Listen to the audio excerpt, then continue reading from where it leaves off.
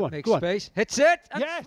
Jan Dhanda is both angry and hurt. Last week, the Swansea City star left the pitch to find a racist message waiting for him on Instagram.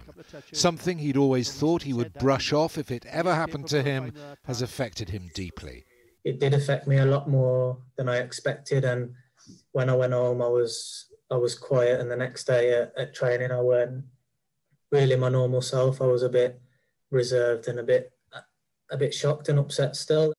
Dhanda is far from the first high-profile footballer to be targeted online with racist abuse.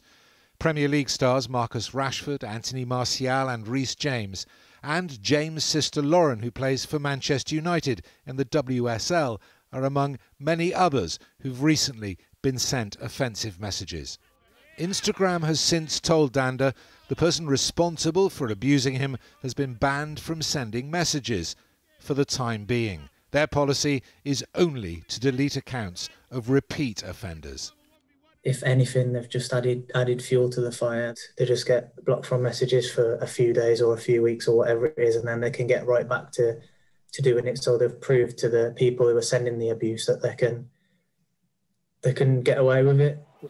As Dhanda spoke out today, Arsenal striker Eddie Nketiah became the latest player to be racially abused online. In marked contrast to Instagram's response, Twitter immediately suspended the account it came from. On the face of recent evidence, the symbolism and slogans are not yet working.